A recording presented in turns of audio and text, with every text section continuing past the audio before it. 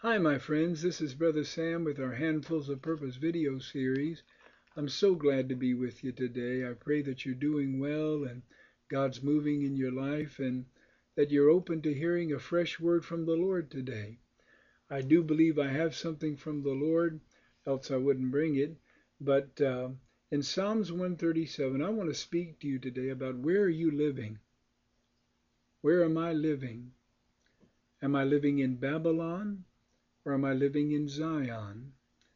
Babylon and Zion are two different places. Zion is the place of God. It's the place where the heart of God meets the heart of man. It's the place where we enthrone God upon our hearts. And he literally comes in his manifest presence and dwells with us. It's called Zion. Zion's a mountain, it's a place, it's a people, but it's also a place in the spirit where God comes and dwells in a high praise and worship and visits with his people. That's Zion. Are we dwelling there or are we dwelling in Babylon? Babylon means confusion. They don't know what they're doing. Then they certainly don't have God's manifest presence. I want to first talk about Babylon, if I can, real quickly here in Psalms 137. Just let me read to you this. By the rivers of Babylon, there we sat down. Yea, we wept when we remembered Zion. We hanged our harps upon the willows in the midst thereof.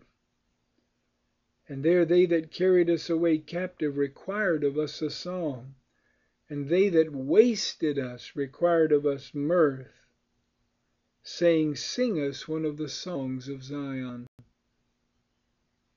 But how shall we sing the Lord's song in a strange land? If I forget thee, O Jerusalem, let my right hand forget her cunning, and so on.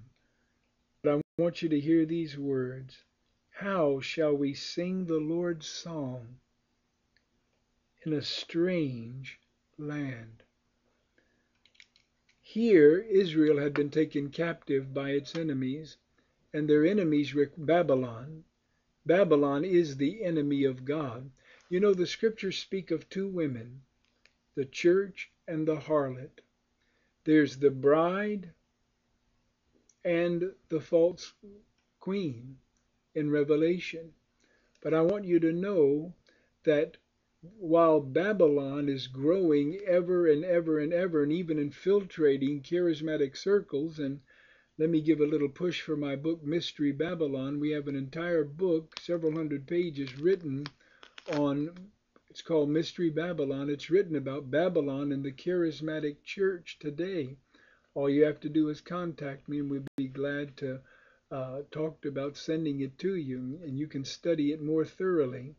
It took us about almost a year to write that book as we studied it. But the reason I wrote it is God spoke to me and said, my people don't realize that the spirit of Babylon is the spirit of Antichrist, and that the spirit of Antichrist is now living in the charismatic church. What do you mean, Brother Sam? I'm talking about all of these seeker-friendly churches that claim to have the Holy Spirit but don't allow people to pray in tongues, that don't allow people to sing in the Spirit, that don't allow people to prophesy. That's anti the anointing. That's anti-Christ. I'm sorry, you may be going to one of those churches right now, but you're living in Babylon. You're living in confusion. You can't sing the Lord's song in that strange land. God's manifest presence isn't going to come down there. And let me tell you why. In Revelations 18, let me just read to you what God himself says. And after these things I saw another angel come down from heaven, having great power, and the earth was lightened with his glory. And he cried mightily with a strong voice, Babylon the Great is fallen. And let me say to you that Babylon is falling. I know it seems like these churches are springing up everywhere, and they have thousands and thousands of members, and little churches that have the glory and have the anointing, they just seem to be small and insignificant. Don't you dare think like that. God has always done things through a remnant of people, through a small group of people. The Bible says God saveth not by many or by few. He told Gideon 32,000 is way too many, break it down. So they went to 10,000. He said it's still too many. It got down to 300 faithful men. God does not take pleasure, Solomon says, in the legs of a man. He doesn't need our talents. He just needs our faithfulness and our willingness. But hear me. Babylon in all of its glory, with their big buildings and their golf carts and all their great children's ministries and all the things that they provide for people, all the little creature comforts, the padded pews and the suppers and all the stuff that they do for you. Where's Jesus in it? Are you growing in the Lord? Are you prospering in God? Or are you living in a strange land? I'm telling you, Babylon is falling because God has spoken it. He's prophesied it. Babylon is fallen and is become, listen to this, the habitation of devils and the hold of every foul spirit and a cage of every unclean and hateful bird.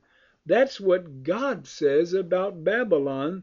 And he goes on to say in verse 4, and I heard another voice from heaven saying, come out of her.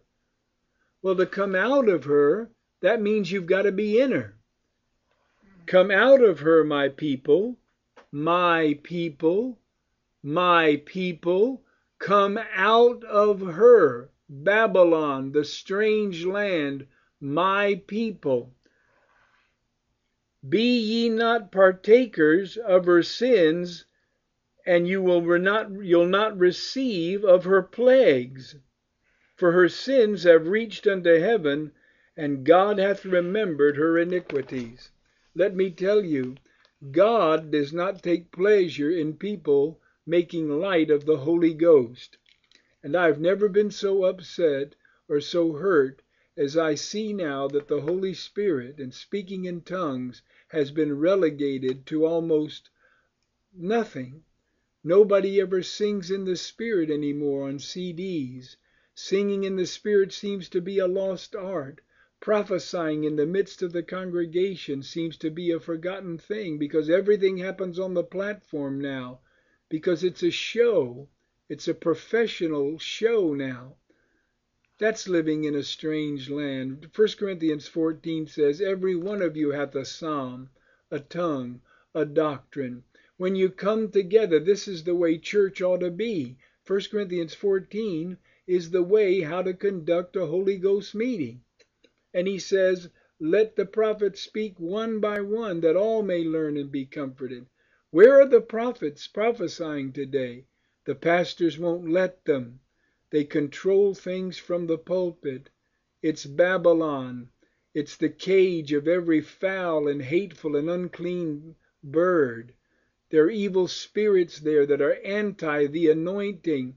Oh yes, Jesus is there, because Jesus is everywhere his people are, and his people are in Babylon.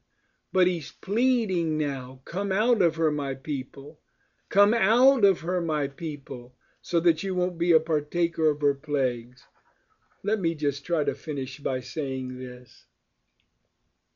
When you're sitting and when you're in the rivers of Babylon, instead of the rivers of Zion where the Holy Ghost is moving, the glory's flowing, people are prophesying, people are getting healed, delivered, God is just moving in the midst of the congregation and everybody's involved. Jesus is being glorified. That's the rivers of Zion. Let out of your belly flow a river of living water. That's the Holy Ghost. And I'm sorry, but tongues and the Holy Ghost go together, whether you like it or not. But when you're in Babylon, you sit down. Let me ask you a question. Are you sitting down Or are you standing up and moving on in God? Or is somebody else doing all the work for you? Somebody else doing all the singing for you now? When you remember Zion, do you weep? Do you talk about the good old days? Ah, my friend, you can't sing the Lord's song in a strange land. They sing the same songs we do. You see, they watched us. They watched charismatic Pentecostal people. They saw what a blessing it was for the anointing and the glory to come. So now they'll even lift their hands. They'll even clap. You might even hear them say amen and praise the Lord in their meetings. But they're still not filled with the Holy Ghost.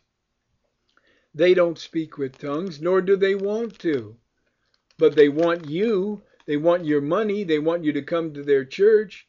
And when you do that, what you're doing is robbing Zion and Zion's churches of your presence, your money, your presence, and your gift. Try as you might. Let me ask you this question. You test this out this coming Sunday.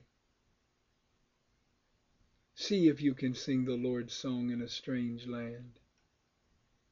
And if you can't, then maybe, just maybe, you're in Babylon and you need to come out of it. I don't say this to make anyone mad or offend anybody. I love you with all my heart, and I plead with you. Come out of Babylon. Come out of these places where everything's run by some stage manager, not the Holy Ghost, where the program is more important than Jesus coming in and doing what he wants to do. Whatever happened to the meetings where the Holy Ghost was in charge, where the Holy Ghost dictated what took place? Let's get back to that. Let's repent. Let's leave Babylon.